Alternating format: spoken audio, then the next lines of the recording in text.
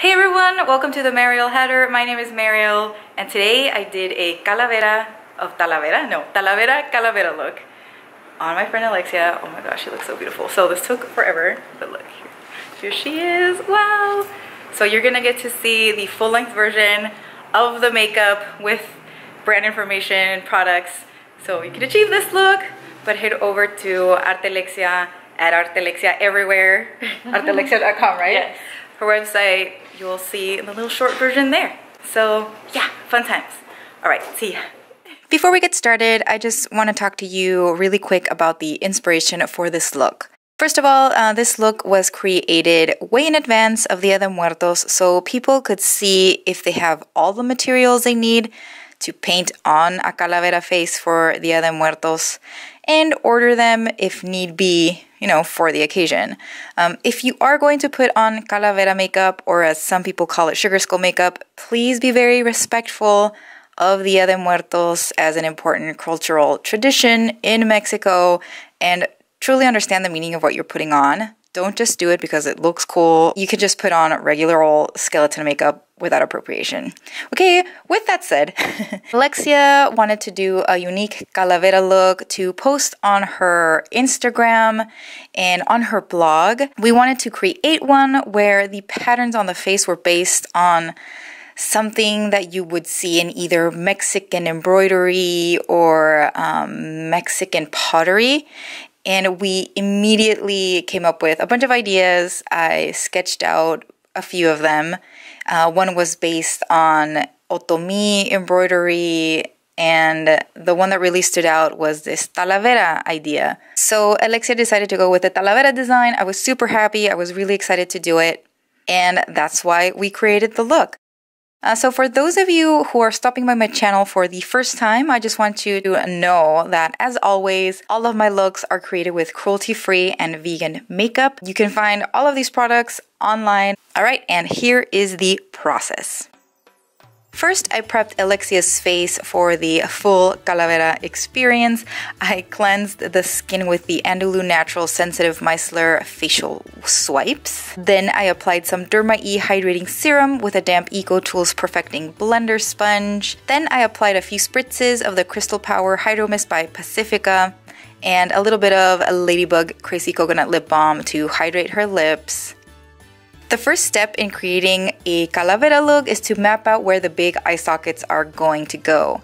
I'm using the Natural Eye Pencil in black by Antonym Cosmetics to figure out the placement.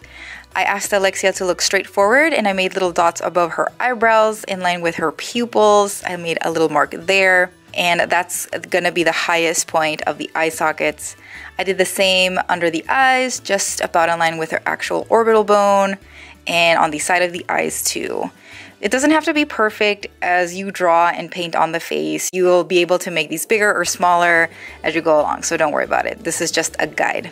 With a synthetic medium rounded edge foundation brush, this one's from BH Cosmetics, I picked up some black water-based face paint. This is the Mehron Cosmetics Paradise Makeup AQ paint in black. I painted the circumference of the eye socket first, so it will be easier to fill it in. Make sure to really cover the brow with the black paint. Brush it into the brow really well. Go back and forth so you cover up all of the skin underneath the brow hairs.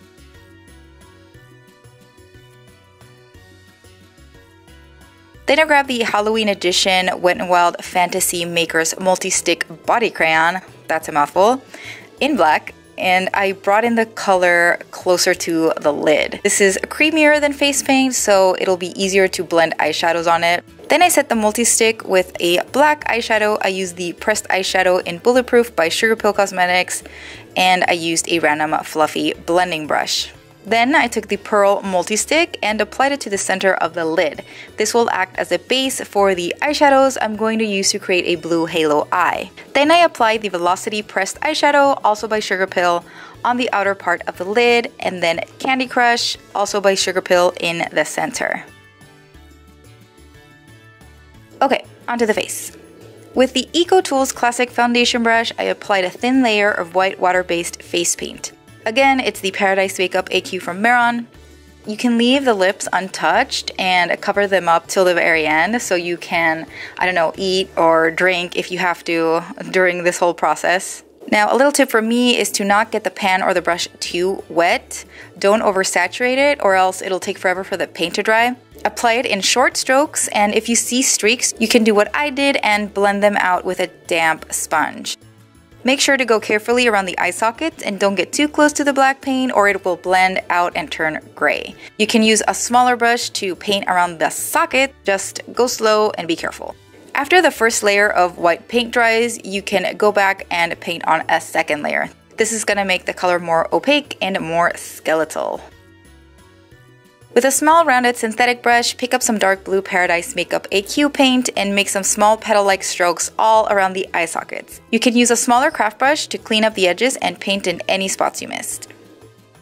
Then take some light blue Paradise Makeup AQ paint and outline the dark blue scalloped edge. This is what it should look like. Then grab the same light blue color and paint on some dots inside the blue petals. Oh, and PS, you can use a clean spoolie to clean your lashes if you have any eyeshadow fallout. Then take a black gel eyeliner. I use this one from Sigma to line the eyes. Make sure to cover the waterline too. Set it with a little black eyeshadow. You can apply it with a brush with tightly packed short bristles. I use the Wet n Wild Smoky Liner brush. It's so good and so inexpensive. Okay, on to the Talavera pattern. For this, I heavily referenced pictures of Talavera pottery and I literally copied the patterns. The ones on the forehead were adapted a little bit to follow the hairline. So just take your dark blue paint, a small synthetic crafting brush, and go to town.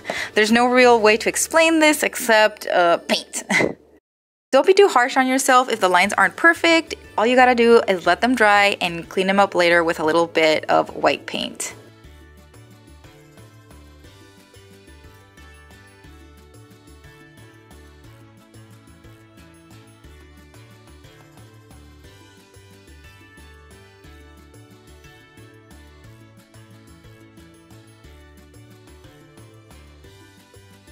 Now paint in little dots, lines, and other details with the light blue paint. This complements the outline of the scalloped edge we did on the eye sockets, and a lot of Talavera has both dark and light blue lines, so just use your creativity. Now you can paint the lips with the Paradise Makeup AQ, or you can use a white liquid lipstick like Drug Lord by Jeffree Star if you need it to last longer.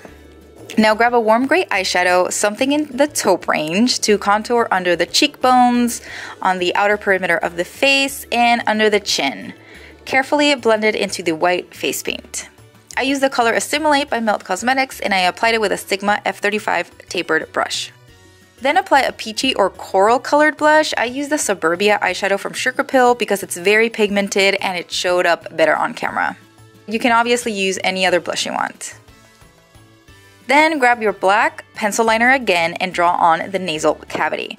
One of my pet peeves is how people draw on their noses in sugar skull makeup looks. An actual nose cavity looks like an inverted heart with a line going down the middle, not like a puppy dog nose or spade or anything else I've seen. Mine's just a little sharper than an actual skull nasal cavity, but you get the point.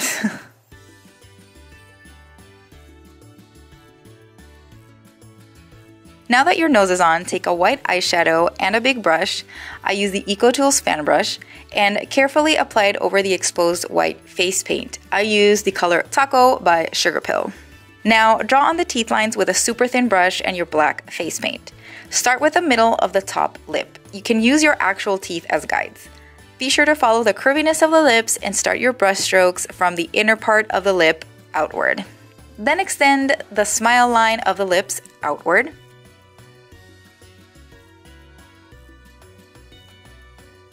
Grab the same taupe eyeshadow you used to contour and a skinny brush and paint the inside part of your lips. This will give them more depth and dimension. Last but not least, apply on some thick false eyelashes. This makes the Calavera look very flirty and it complements the big dark eye sockets really well. It makes them really stand out. I use the fluffiest, densest, and darkest lashes from Ardell I could find. Apply those on the top lashes and then get some pixie lashes Those are the little spiky ones from Mariel, and apply those to the bottom lash line. I put these really far down the lid, pretty far away from the lower lash line, so you can actually see them. I really like the effect it gives, but you can apply them really close to the lash line if you want. Then I grabbed a clean spoolie to marry the fake lashes with Elexia's actual lashes, but you can put on mascara if you want to. And that is it. Wow, that was a long tutorial. This look took 2 hours to put on. I know sometimes I get a little carried away with my super extremely detailed tutorials, but hey, that's the point of this. It was all so worth it. Elexia looks so beautiful, and she loved the Talavera Calavara look so much. I was really happy and proud.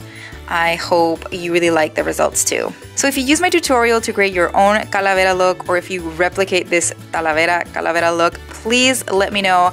Tag me in your pictures on Instagram at the Mariel header. I would love it. I really want to see your looks. And that's it for this video. Thank you so much for watching. Don't forget to comment, like, subscribe, hit the notification bell, share this video with a friend. I would really appreciate it. I will see you in the next video, and until then, bye.